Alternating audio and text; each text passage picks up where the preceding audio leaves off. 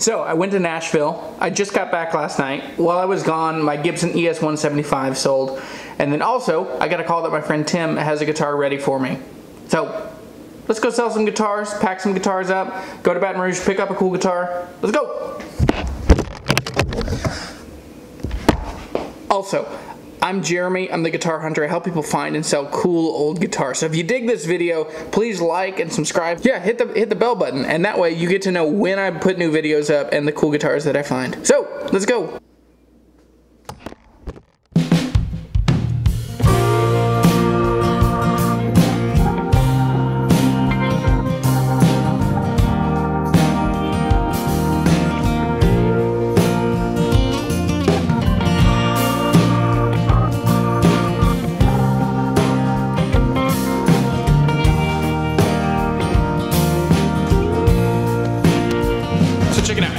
So there are good guitars and there are great guitars. Good guitars are predictably found everywhere. You can find them at Guitar Center, you can find them all over. Fenders, especially the Mexican and the Americans, predictably good. Gibson, not so much. But then there are great guitars. There are guitars that you pick up and you immediately discover something new about yourself. So those are the guitars that I go after.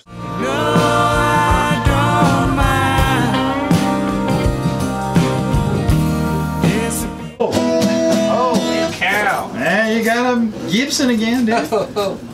There we go.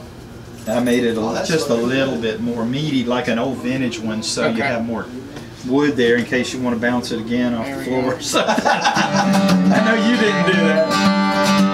And that's at the same strings when you brought it in. So I didn't know. Now they're kind of, there's some, if you rub your finger down, you can feel a lot of dents and weirdness in the strings. Yeah. But I think it'll play the notes okay. You may have to change them, but yeah, I'll probably change them. That's great. Cool. Look, I tried to get all that old glue somebody had on there. You can still kind of feel it, but you don't. Yeah. You know, it's just, if it wasn't real lacquer, I could get it off. Yeah. But I'm going to sand right through the color if I keep messing with it. So I've got it as smooth and as slick as possible, but so this is a 2013 Gibson Hummingbird Pro. It was purchased from my friend John Prendergast, actually from his widow. So John and I never became friends this side of death. He passed away, and then a couple months later, a mutual friend of mine and his wife put us in touch. He had a lot of guitars that he'd built. He had a lot of guitars that he had wanted to work on. This was one of them. He bought it from somebody. So when he bought it, the headstock had completely broken off. And that's when I found it. It had been sitting around for probably a year or two when he got it. The headstock was completely broken. I tried to fix it. I'm relatively handy, and it was a clean enough break that it just seemed to fit together. I glued it. I let it sit for 2 days. And when I put the strings on it within about an hour or so, it had started pulling apart again. So I freaked out. I didn't know what to do.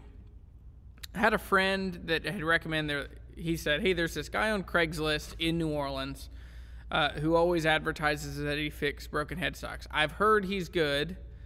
And so I ended up, long story short, I used him. He did an awful, awful job. I didn't pay him, but what he had done is he'd stripped all the finish off, basically off of most of the back of the neck.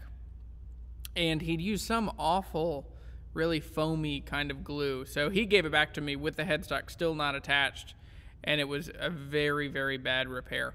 At that point, I just had the onslaught of despair hit me of, oh man, this is a great guitar that is going to die because it's just, I was afraid it was too far gone. So that's when my friend Tim comes in. I brought it by Tim Crawford's shop at Tim's Guitars in Baton Rouge. And he ended up helping me figure out that he could fix it.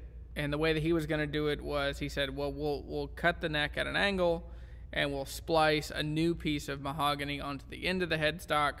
We can use a new headstock overlay, and we can match the finish. And it's unbelievably good.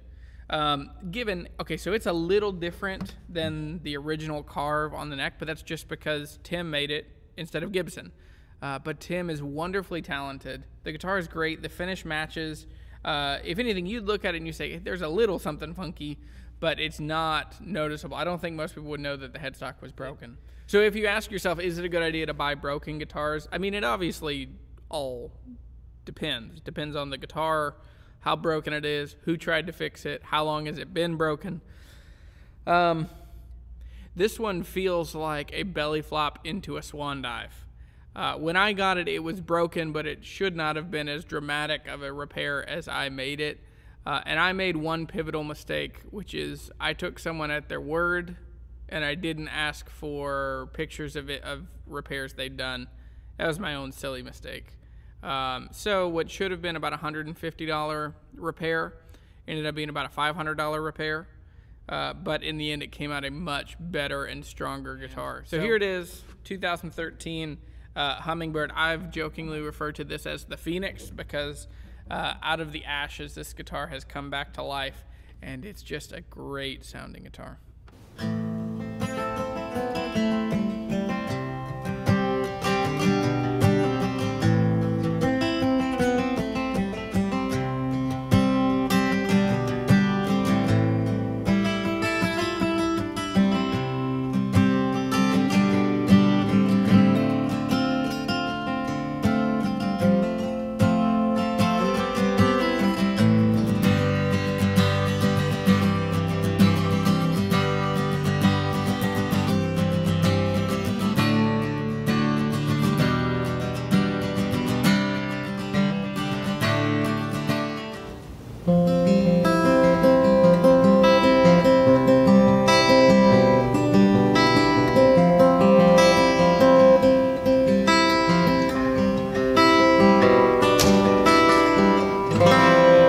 So if you dig this video, please like, subscribe, hit the bell, and you'll find some cool stuff with me. All right, let's go.